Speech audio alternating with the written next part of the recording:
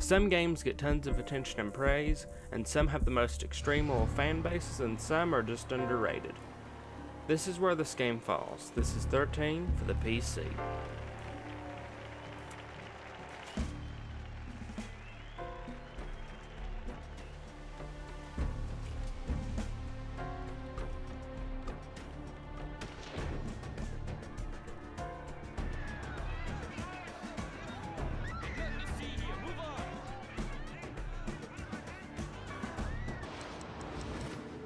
Hello guys, I'm Timeparadox, and welcome to this episode of In the Midnight Hour.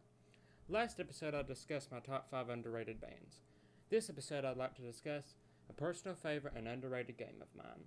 So here is my review of 13 for the PC. Roll the footage. So let's start off with the story. The main protagonist, Steve Rowland, wakes up with a gunshot wound in Brighton Beach, New York. He is suffering from amnesia and cannot remember anything, except that he has a weird tattoo of 13 in Roman numerals on his chest. He gets picked up by a local lifeguard, and then suddenly he has a flashback of him being shot on a boat and jumping into the ocean below.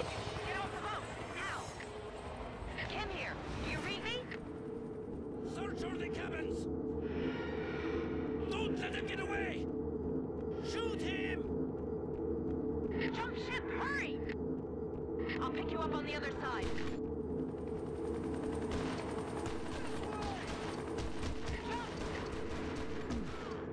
Shoot him! Ow. My head.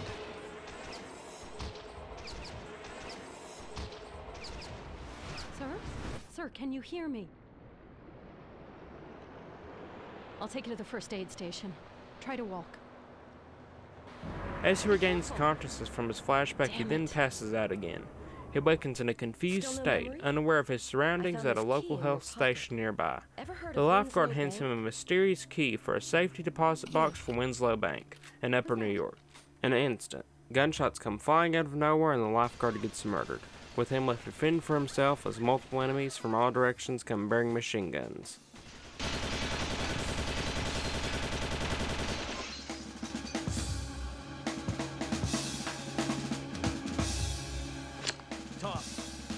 Not a good time. A henchman says, "Tell the mongoose we spotted the target," and from there you fight your way until you finally find a vehicle. When you locate a vehicle, you head to Winslow Bank and immediately look into your safety deposit box. Mr. Rowland?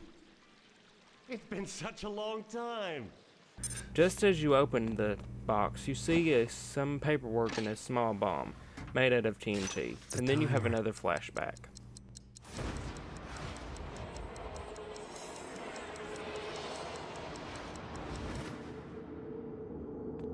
Carrington was right. They took the bait. That's the mother lode right there. The 20 would kill to get their hands on those files. We'll incriminate all of them, from number 20 to number 1. Just as you come back to your senses, the TNT blows up, and suddenly Mongoose's henchmen start storming the building. You escape Mongoose's grasp once again and start to navigate your way out of the building. Are you dead? I said number 13 is still alive! Inform the mongoose! Get him over here, now! As you finally escape, you end up running into the FBI agents and Colonel Steve Amos. Rowland, He announces you that are under arrest for the murder of William Sheridan.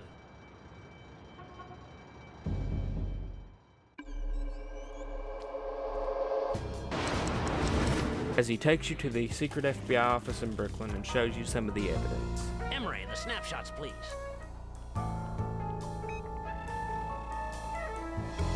Look at this photograph. See the impact on the back of the head? Where did the bullet come from, in your opinion? That building there, see? Right in the line of sight. And who have we here? Well, need I get a mirror, or are you finally going to confess to the assassination of... I'm not going to show any more footage, because it will spoil the story. But I will say it's a great and interesting story with some very shocking twists and turns. And I will also say this. The story starts out with a casual amnesia plotline and turns into something much bigger. and this game's ending will make you extremely angry that there was not an actual sequel from Ubisoft. Now then, the gameplay is a combination of a few stealth parts and a standard FPS. There are some interesting touches, although. There are a few levels where you'll not be allowed to kill certain enemies, like in one of the first levels, you won't be allowed to kill FBI agents or employees of Winslow Bank. You'll have to knock them out with various chairs or bottles or etc. Or punch them out. This is one way it sticks out from the run-of-the-mill shooter. Stealth-wise is pretty standard, just sneaking around and re-watching your tail. The game's AI is almost always spot on, and the weapons you'll use here is pretty standard as well. A crossbow, silent pistol, throwing knives. But I should mention one interesting point. Throwing knives is something this game did before Call of Duty popularized it.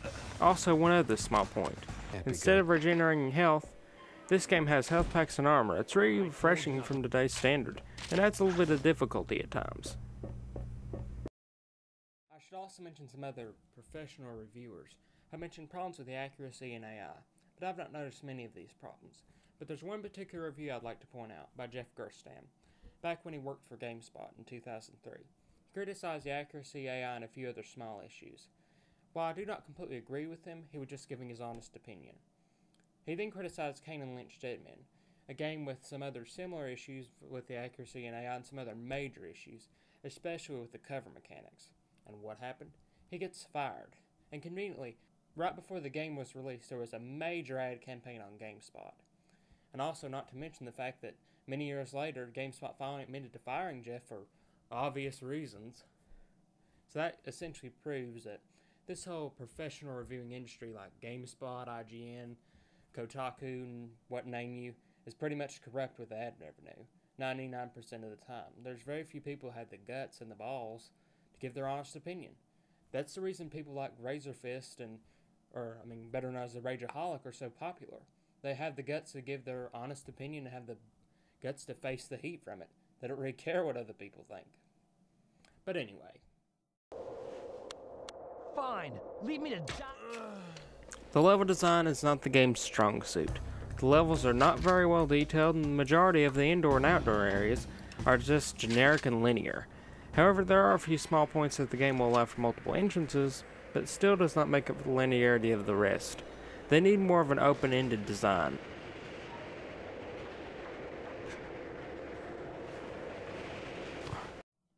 Guess looking at it by comparison, it's not the worst thing to happen from the linearity standpoint. But anyway. Next, the graphics and presentation. This is where this game really shines with style and charisma. It takes a cel-shaded art style to make it sort of like a comic book style. They add some brilliant touches. For example, say you're sneaking around and the enemies do not know you're right on top of them. You'll see their footsteps making the sound tap tap tap on the floor. Or say, for example, if you're using the crossbow and you hit an enemy directly in the head, it will show a window showing the impact. But sad to say, there are some problems with this art style at certain times, especially with the character models. On a few rare occasions, they can look very ugly. Although the majority of the time, the character models are excellently designed and really look great. They're very detailed.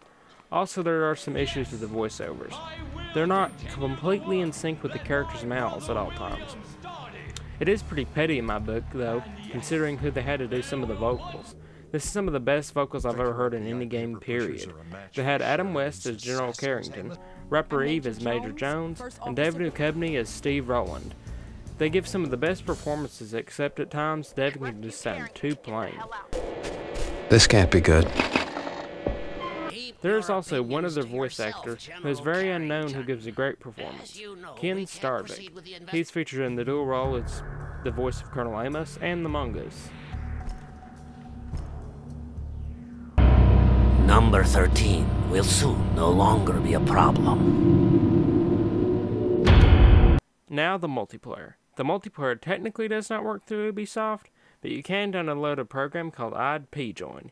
You can download it at InsideXIII.net, which is a small community of fans of the game 13 who have started their own server. Sad to say, there's still quite a few people who want to play this game online, but since Ubisoft shut down their servers, majority of people have given up and just play it offline, or don't play it at all. They do not realize there is an alternative. Now the multiplayer modes are just the usual: capture the flag, team deathmatch, and so on. There's only one mode that's different from the status quo, called the hunt, where you have 2 to 6 players and essentially you chase and try to kill a weird Grim Reaper type figure that cannot touch you. As the game progresses on, the more times a Grim Reaper gets shot, the smaller he gets. But that's all you can really say about the multiplayer. Anyhow, this is not my personal footage. It's from YouTube channel Gamer Forever Live 3D. Some of these names are just plain irritating. But anyway, I'll leave a link below. Anyhow, the multiplayer is very functional and extremely fun. Maybe even if just 4 or 5 players a day could log on. There's still a few people on there, like Orzelk333 and Arthur, and a few others. I mean, this community could still be very active. But maybe it's just a dream. Maybe it's dead forever.